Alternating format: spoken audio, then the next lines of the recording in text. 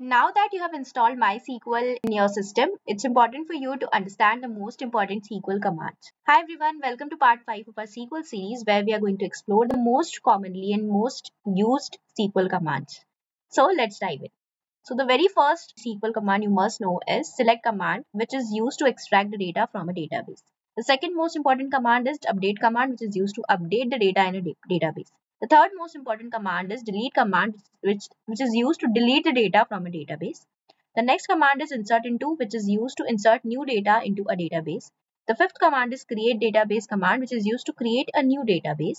Sixth command is alter database. If you want to modify a database, the next important command is the create table command, which is used to create a new table. If you want to modify a table, you can directly make use of the alter table command. Next, if you want to delete a table, you can directly use the command which is drop table command.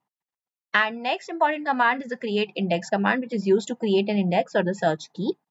The last command is the drop command, which is used to delete an index. So these are the important SQL commands you must know. Now let's implement each of these commands in MySQL and understand how these command works.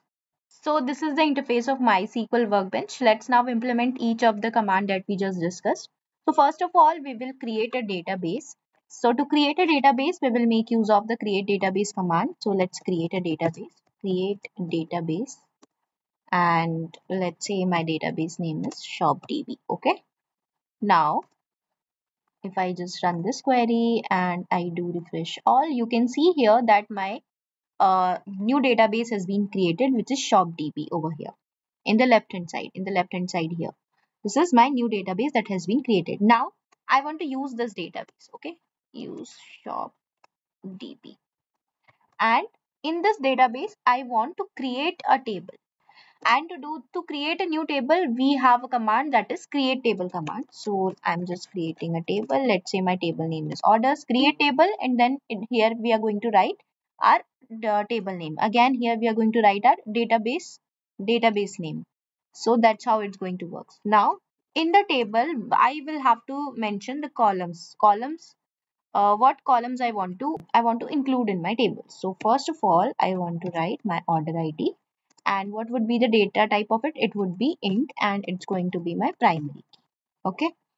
Next, I want to include the customer name, and it would be my varchar data type, and let's say max character limit would be 100. Next let me keep one more column, which is the next column would be product name, and here again the data type would be varchar. And let's say I want to mention the quantity, and here the data type would be int. Then price, data type would be decimal, and okay. So this is okay. So if I run this query, okay, so now if I just run this, what I will see is my orders table. So as you can see here, my orders table has been created. If I do refresh all here, so see here in the table section, see my orders table has been created in the left side. As you can see here, this is my orders table. Okay, so now I have created the table. Now what I want to do is I want to insert my data into this table. So to insert your data into the table, you will be writing your insert into command. Insert into, and where do you want to insert? You want to insert in your orders table. So insert into orders. And here you are going to mention your column names, which is your order ID. Next, customer name, customer name, customer name. Then it is product name, and then it is quantity. Next, price. Okay. So so these are your column names, and now you want to insert the value. So whatever the values that you want to insert over here is, you will be writing it using comma. So order ID, let's say 1, the customer name is, let's say, Bobbin, then the product name, let's say it's going to be your laptop. Okay, and the quantity that you have purchased is, let's say, 3. So that's how it's going to so that and the price that you have paid for it is like so 12000. Okay, cool. So I've inserted all the what how many I've inserted the number of rows that I want to mention over here. So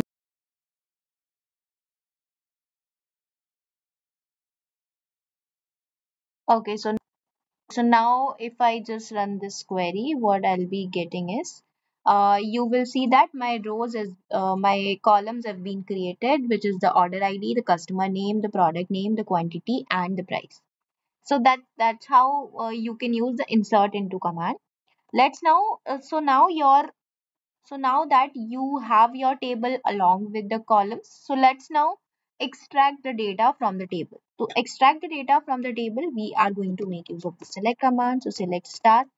From select star means we are going to extract all the data from the table. So this is my table name, orders table, select star from order. So if I just run this query, what I got here is I have extracted all the rows that I just inserted here. So whatever the data my table had, it has displayed all the data here. If I want to see any specific column, for example, I only want to see order ID and I or only want to see the product name, order ID in the product name.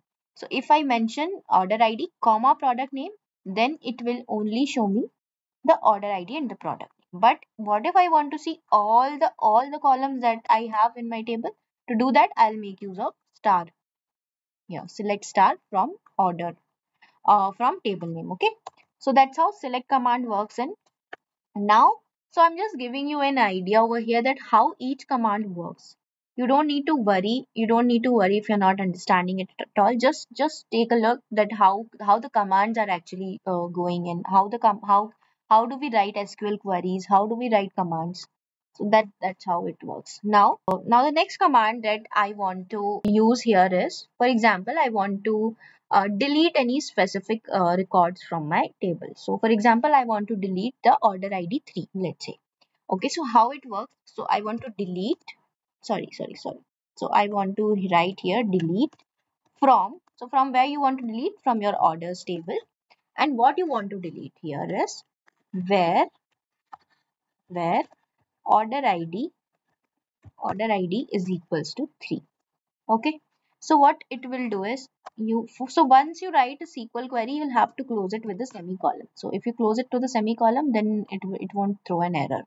So this is your second query that you have written. Now if you want to run this query, and since it has been now you can see that it has deleted order ID 1, but I want to delete the order ID 3. Okay, now that's how it works, that it has deleted. So that's how the delete command works, that it can delete the specific record. So it has deleted the order where order ID is equals to 3. That means it has deleted this one. So that means it has deleted here both 1 and 3, since before I did 1 and then I did 3. So if you see here, only 4 and 5, so only 2 records are here. Since we had 4 records, 1 and 3 have been deleted, only 2 it's showing now. Okay, so that's how it actually deletes. And once you delete, there is no undo. It will not be, you cannot take it back. So that's how it works. Okay, that's how the commands works. I just wanted to get you a simple example, a practice, so that you can a hands-on visual idea of how do we write SQL commands, how do we write SQL queries. However, we are going to see each and everything in detail now in the upcoming videos. If you want to make use of the alter command, if you want to add a new column in your table, in that case you can simply write the alter command, because this is something you are going to add. So alter table, then this is the orders table. Now what is something that you want to add? You want to add, for example, this is a new column that you want to add, which is your varchar. Okay, so this is your new column. So that's how it works. So let's see if it adds that. If I just run this and just do a refresh all, as you can see here, the delivery status has been added. So a new column has been added. So that's how the alter command works. What does alter command does is, it It has alter table command is actually modified the table structure. If you even want to change the data type of any column, you can do that using the alter command. So that's how the alter command works. Now, for example, I want to rename a column. So, for example, alter table orders, and let's say I want to rename to customer orders. I don't want to keep it as orders. I want to rename this column to customer orders. So after running this, doing a refresh, you can see that my column has been renamed. So you can see that my table has been renamed to customer orders over here. So that's how the alter command works. If you want to drop the complete database, you can simply directly write drop database and then the database name. But that's going to be very horrible. You will not be able to take your database back. There is no undo after doing a drop command. So make sure that you use it very carefully. So definitely we are going to make use of all these commands in the upcoming videos. That's only I wanted to discuss and help you understand how do we write SQL queries, how commands work. If you're not understanding that's not an issue. We are going to cover each and everything in detail. I just wanted to give you a heads up on how the commands function. How do you create a database? How do you insert some values in a database? How do you extract the data from a database? How you alter a column name in a or how do you alter the column name of any table?